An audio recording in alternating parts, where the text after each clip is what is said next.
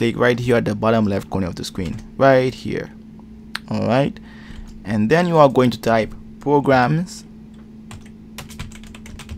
and features.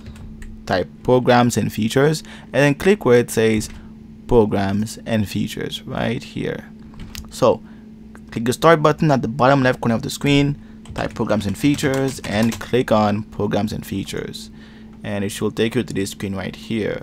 So now go to the left side of the screen and then click where it says view installed updates right here.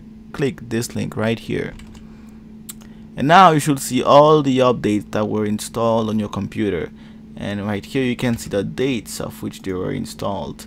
So if an update is giving you problems and you don't want that, all you have to do is select the update, select the update that you want to remove, and you can always check for the date, and then click uninstall.